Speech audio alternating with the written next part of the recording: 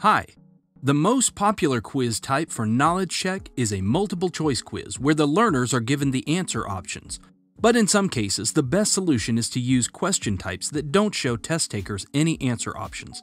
In this case, you can create a fill-in-the-blank quiz which will ensure that they actually have the knowledge to answer the questions without any help. First things first, let's open iSpring Suite and start a new quiz. Then you have to head over to Question and select Fill in the Blanks. Now you're ready to start adding in your content.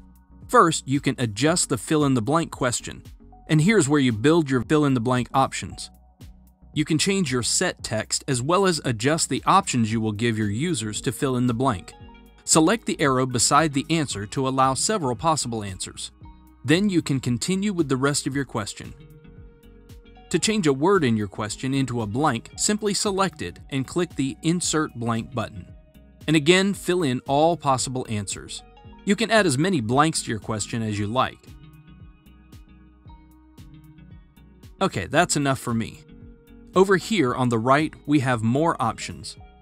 This is where you can decide when feedback will be given, how scoring will work, how many attempts your users have to get all their answers correct, and you can also put a time limit on the question. Finally, you can choose whether or not you want to accept partially correct answers and if the answers are case-sensitive. Now let's check out how to set up feedback. Feedback is the response your students will get depending on if they answer correctly or not. You can change your feedback message for correct or incorrect answers. You can also change the branching here. It's easy to send your user back to the beginning of the group if they get the question wrong. And of course, you can adjust your scoring for the correct answers and incorrect, or even for each next attempt if you allow multiple attempts. Now that we have our question all set up, let's make it look good in slide view. First, let's quickly add a picture. From here, you can make adjustments to everything to make it look its best. Let's start by adjusting the placement of this photo. Okay, next, let's reformat the question text to make it stand out a little more. If you want to learn more about designing quizzes in iSpring Suite, you should check out our other video that goes into more detail about it. Okay, now that we have our fill-in-the-blank question all set up, let's make sure it's working properly by taking a look at the preview. Looks good. Let's quickly see how it would look on a cell phone. That looks good too.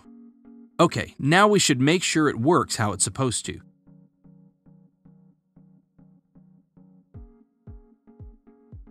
Excellent. Now we're ready to publish. You have the option here to export directly to your computer, to iSpring Cloud, or iSpring Learn, or another LMS using one of the supported LMS profiles like SCORM 2004 or SCORM 1.2, or save it as a Word document. Today, I'm going to publish directly to my computer. And there we have it, our fill-in-the-blanks quiz. Pretty awesome.